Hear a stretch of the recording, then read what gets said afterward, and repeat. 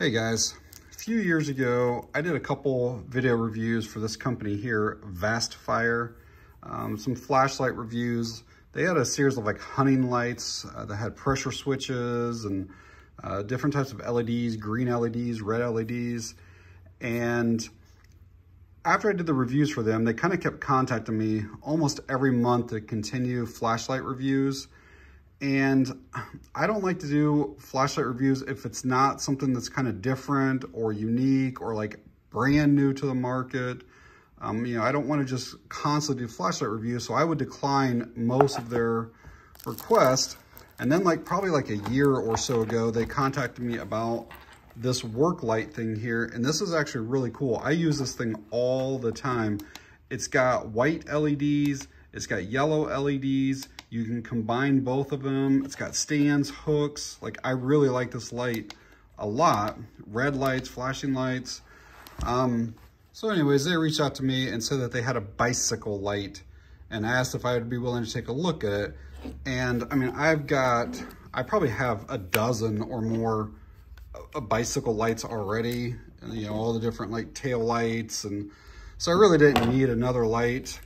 Plus, I don't do a ton of night riding.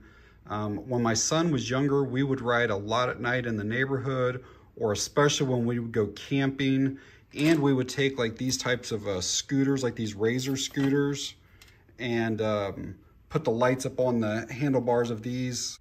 But anyway, they said that their light that they have is a little bit unique, and so I decided to take a look at it. So there really is not any branding or marketing. It doesn't have their name anywhere on this. So I'm honestly not sure if somebody else is manufacturing this and then they're selling it kind of under their name. But I figured we'd take a look at everything, and here's some of the specs. So there's basically going to be 3 different LEDs. There's 2 outside ones and then 1 in the middle. And the outside ones are kind of like a floodlight, and then the center one is like a spotlight. And so we can see what the lumens are, run times, and stuff like that. And you can have all of the lights on at the same time.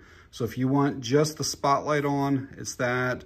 If you want the floodlights, it'd be that. But if you want everything together, it's going to be 1200 lumens, and that's going to run for about 2 hours. On the brightest, highest setting. Now you can still have all the lights on in a lower setting and basically double or triple your times. And if you order the bicycle light, it does come with a tail light, the mount, and charging cable, stuff like that, but it doesn't come in the box. But I figured we'd do a quick unboxing and then go over all the features and specifications, and then we'll get this thing mounted up and see what it's like. Let's first get this opened up. So, like I said earlier, we got the light itself. There's a quick mount right here that will go around your seat post or whatever. And then plus it does detach from there as well. And then the charging cable is USB-A to micro USB. And the actual bike light itself, let's see what all comes in it. So there are 2 boxes in here. This is probably the mount and stuff, because I hear stuff in here rattling around. Let's get it opened up. So it looks like there's 2 mounts here. We have the main one, and then this one here. And this probably has the light, and then I assume a charging cable for it. So it's everything there. Charging cable for that is Type-C. I wish that they were the same, because now you do have to have 2 separate cables, whereas 1 cable would have charged both things. And then here is the light itself. We'll kind of take a glance over it, see if I see any type of blemishes or problems with the anodization. Everything seems really nice on it so far. Lens looks clear. Okay, that was just something on it. from packaging or whatever. So this model is the VA-B01 from Vastfire. So I just looked and there aren't any instructions included with this at all. So hopefully it's not too difficult to figure out. Grab you guys some unofficial measurements on it. So we're probably just past 3 3/4 long, like 1 3/4 wide. And I'm gonna go from the bottom down there, just shy of 1 1/4. And then a weight on it is just over 7 ounces. And then with that bracket, 8.8 ounces. All right, so kind of going over things, we'll kind of go front to back. So we got the 3 LEDs here, and they are different color temperatures. The 2 outside ones are like in the 3,500 or so Kelvin range, so it's a little bit more of a yellowish, warmer color. And then the center one, I believe, is around 5,000 or 5,300 Kelvin. So it's more of a little past neutral. It's going toward like the white side. And then you can combine them for like 4,000 some odd Kelvin. And then it is kind of like a neutral. Over here, these are actually part of the lights, and the lens is cut out to allow the light to come out sideways just a little bit, so it spreads the light just a little bit more for you. On the bottom, the only thing we have is like where the mount will go. This can slide in, I think, either direction. I don't see anything that would stop it because it's got a groove going this way, that way, and that way. So you should be able to slide it either way. So up here, this is one of the unique features. This is one of the reasons why I wanted to check this out. It actually has like a LED display or an OLED display that will tell you your battery percentage and stuff, and we'll go over that in a bit. I believe this is obviously the only control, so this is going to control our lights. And I don't think it's like up and down the way it kind of looks. I think one of them is going to control like the spotlight, and then the other is going to control the outside lights. But we'll go over that again, no manual. And then on this back side is another unique feature and kind of another reason why I wanted to check this thing out. So this is where we're going to charge via that USB-C area. But this is actually a power bank or battery bank as well. And it has a USB-A port right there. So you can actually put your phone up on, a mount on your bicycle as well. And if your phone's, the battery's going dead or whatever, you can run your cable over and charge your phone. Or if you're using GPS or whatever it might be on your bike or whatever, these are good for e-bikes and stuff like that as well. But you can charge up whatever device you have from this, and we'll test that out here in a bit. All right, so we'll try to play with this and see what we can figure out. So I just hit it, and it is the center light that is on, and it's showing that we're at 93% battery remaining. So I'm gonna toggle through this and see if that changes that brightness. That's actually pretty warm. I assume that's probably the highest setting, but we'll see.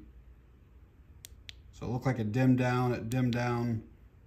We got a flash, faster type flash.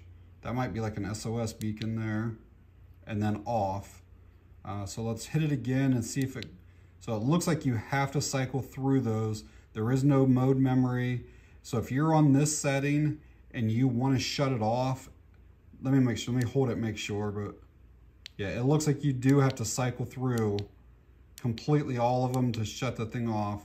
I don't really care for that. I wish I could just turn it off. All right, now let's check the bottom one. And yes, that's definitely the outside ones now. And you can see that that is a different color on my hand. It's more of a yellow. And then that lit up green down there. And I assume it's gonna be the same thing. We probably have a step down, another step down, same blinks, and then off. All right, let's figure out how to get both on at the same time. So I've got that one on. That just switched it. So it's got a blue light when that's on, a green light when that's on, but they are both not on at the same time. Let's double click and see what happens. Blue and green are both on now. And yes, all 3 LEDs are on. So that is how you get that. Now let's see if we can switch between. So all 3 are still on, and I am still able to go down through the different modes, but no flashes it looks like. So let's do that again. And let me try this button and see if it does the same thing. So either button, when they're both on, will cycle you through the different modes. So we got a high, medium, low, and then off, but no blinks whenever you have all 3 lights on together. And just looking, it actually does say that. So when you have what they call the passing beam, which is your side lights, your distance beam, which is a spotlight, you get those 3 modes only. And then when you use the individual lights, you do get a flash and an SOS. Kind of real quick, just run you through the outputs. So with that spotlight on the highest setting, it's 700 lumens. On the next setting, it's 350. The camera adjusts so much, so it's hard to tell exactly how much it changes. The lowest setting is 175. And then once you get into your flashes, they're each 700 lumens. So the same as that highest setting. And then on the wider lights, when you turn that on, it's at 500 lumens. And then when you go lower, it's 250, then 125, and then it goes back to 500 for each of the blinks. And you can switch, like if you're on the spotlight, at let's just say the highest setting, and then you want the outside lights instead, you can just hit that and it switches. And you can see that color temperature difference. See how there's a nice hot spot right there? And then see how that's more diffused now and a different color. Whenever it gets dark out, I'll obviously show what these lights look like. But these little side lights here, let me show you this here. So I got all 3 lights on, which you don't have to, but even pointing away from my hand, you see how that still shines over there? Because it allows light to come out here. So kind of like in your peripheral, it'll still show that. All right, let's make sure that battery bank portion works the way it's supposed to. I don't know if you have to turn anything on or if you just plug it in and it works just by plugging it in. We'll see. It's showing there, and yes, it did come on. It took it a couple seconds, but you just plug it in and then it starts charging whatever device you plug into it. And then I also brought a battery charger out here. I'm gonna see if it'll charge this. So I could technically put batteries in here and then charge off of this. And yeah, it powered it right on right away. So that definitely does work. So I'm gonna throw this on the charger, get it up to 100%. While it's charging, we'll go over the taillight. All right, we'll just kind of quickly go over the taillight here. I don't see any branding anywhere on it at all. At least the bicycle flashlight did say Vastfire, it did say the model number, but I don't see anything here. It's very, very lightweight. I might bring the scale back out and get a weight on that, but the mount here is pretty basic, but it will definitely do what it needs to do. And it looks like you can actually mount this light either direction. So if you want to run it this way, like horizontally, you can, or if you would rather run it vertically, you can switch that around and put it in that way. And it does lock in there pretty secure, and you have to move that lever to kind of pull that back out. That is the charging port up here for the micro USB cable. Just kind of pull that out of the way. So there it is. I might charge this up and see if we get like any flash or anything like that to know like when it's charging, when it's fully charged, but we'll do that here in a bit. All right, we'll get this turned on here, see what this looks like. So you got a solid red. Looks like there's 5 LEDs. Got some flashing. Some more flashing. That's definitely will get somebody's attention. Let you be seen. And this is another flash. So it looked like there was 4 modes there. Solid, 1 flash, that flash. Yeah, I would say that that one right there probably will let you be seen the most at night. If I'm being perfectly honest, the bike light felt very well made, like it's kind of quality parts and components on that. This feels kind of cheap. It's very thin plastic. I don't know exactly what the waterproof rating is on it, but this does not seal real well. And it's like the slippery, just thin kind of plastic.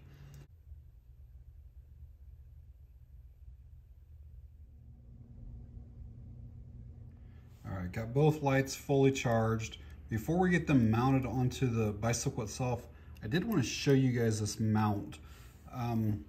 I said that I thought that it could go either direction, and what I mean by that is that you can slide this on this way, so you can mount the mount either direction, or it can go like this. But once it's on the bike, you can't slide the light in from either direction. There's this little lip right there. So if I mounted it like this, I can only slide this on like this. I cannot slide it this way too. Just wanted to clarify that.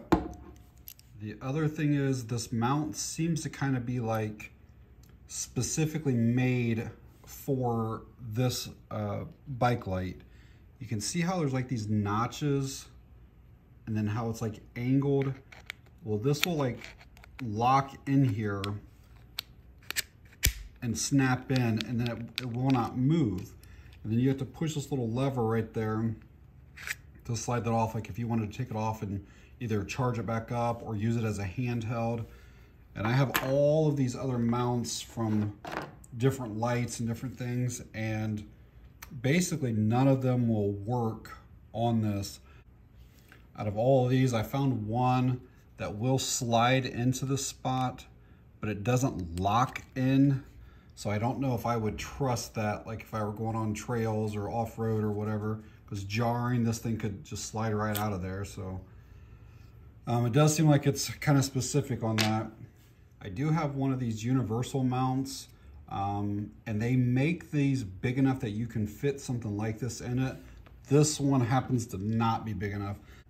You would place your flashlight in it and then snap that over there, put that on your handlebars, and this will fit a wide variety of flashlights.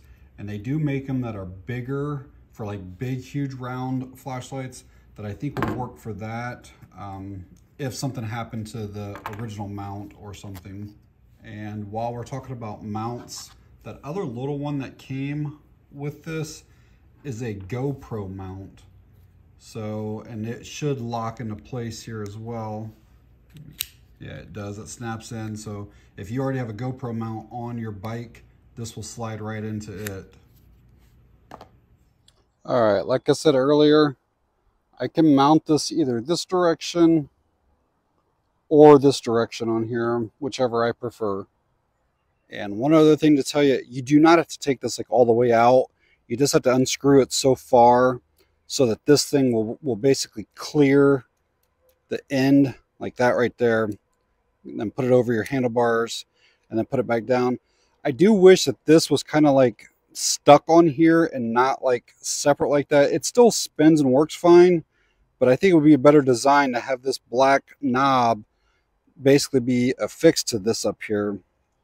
All right, so I have ran into a slight problem with my bike. I don't know exactly what the thickness of the handlebar is here, but I have this as tight as it will go, and it will still just spin all around.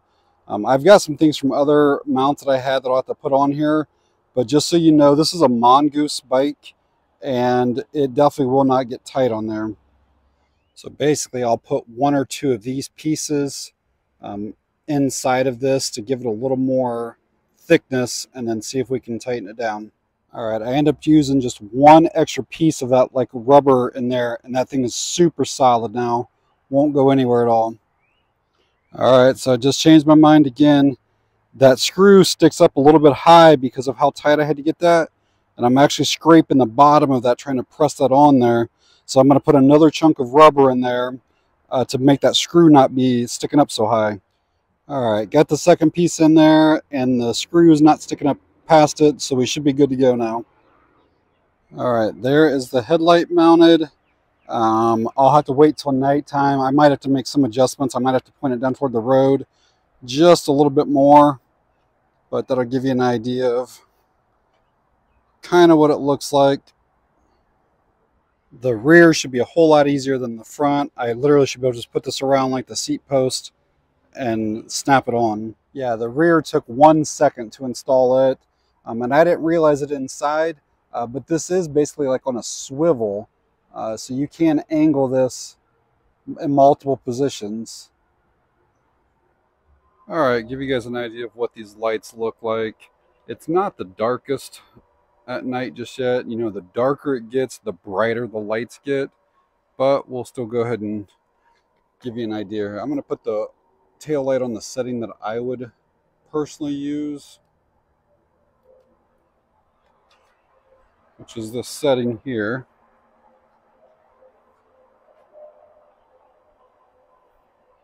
And that's a tail light from about 100 feet away.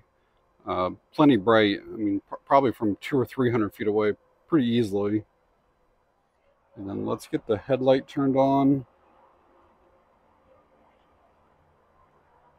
That is with the spotlight right now on the highest setting. Kind of go through these. And keep in mind that the iPhone does adjust. That's the kind of medium setting, the lower. And we got the flashing modes. And then back off. This is more like the flood beam on its highest. Kind of middle, low. And that's still a lot of light even on low. The flashing of it. Alright, let's see what this looks like here. Kind of going down the road. We will have a car coming up here on us.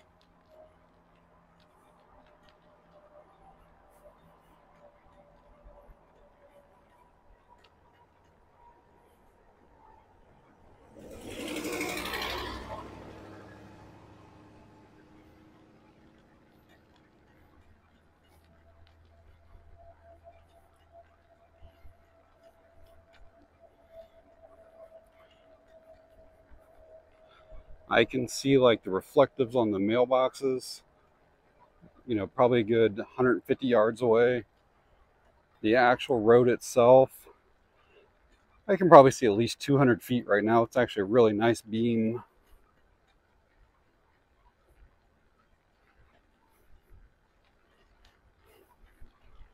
It definitely puts a nice spot and flood. You can see both sides of the road pretty easily.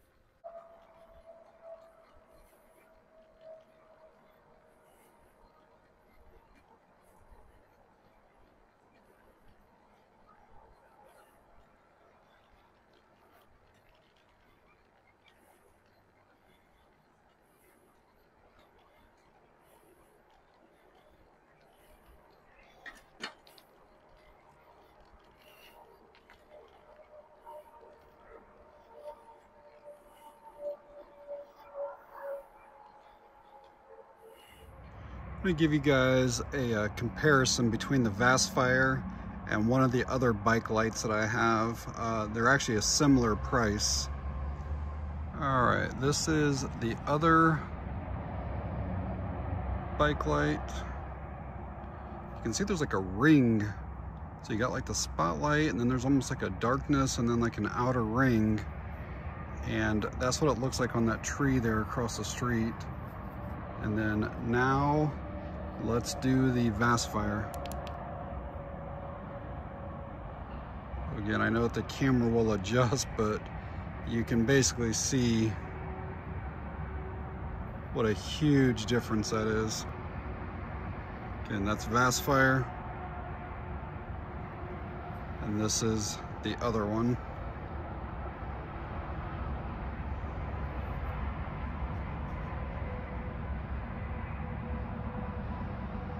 All right, so hopefully seeing the Vastfire in use gave you some ideas of its capabilities.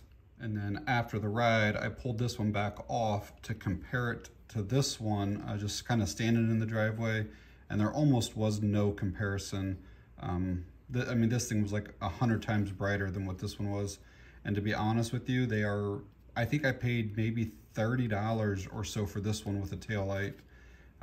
So between like riding around and then comparing with the other one, this was on for probably somewhere between 25 and 30 minutes total on that highest setting. And we're still at 96%. So we only lost 4%. So this should last at least the 2+ hours that it said on the highest setting. And then obviously it would last a whole lot longer if you just use either the spotlight or the floodlights. Some people are not gonna like this because you cannot remove or replace the batteries in it. So this light here, again, I probably paid $25 or $30 for it and haven't used it in a little while. And part of it is my negligence here, but you just see all that stuff just fall out. Look at this. This is what happens with alkaline batteries if you don't remove them. So this light is probably ruined. I don't even know if I can clean the contacts off to be able to use this, but that stuff is just dropping all over the table right now.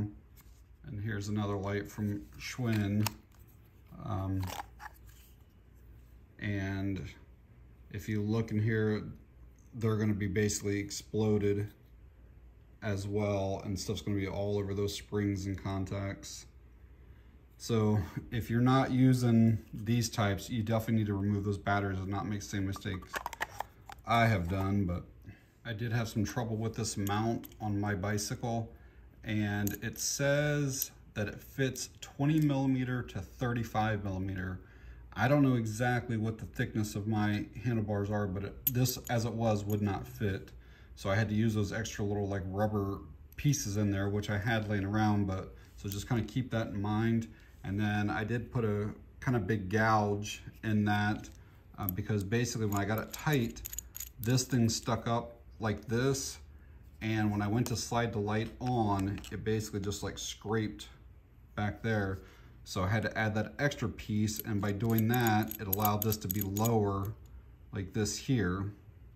So I've had this bike light for a couple weeks now, and the Amazon price shows it at $53, but the entire 2 weeks, I check almost daily, there's been a coupon on there for $15 off. So basically it's a $38 bike light, and it's definitely worth that. This is actually constructed really well. It's plenty bright. It's got the LED display that shows your batteries. It's got the power bank feature. So overall, I think it's definitely worth the $38 price. I also like how you can have this on your bike and then within a second take it off and then use it, you know, as a handheld light if you want to. So I will leave an Amazon link for this Vastfire light. If you're interested in finding out more information about it, or if you want to pick one up, it'll be down in the video description. And if you have any questions or comments, please leave them down below. And that's going to be it on this one. Thanks for watching. I appreciate it.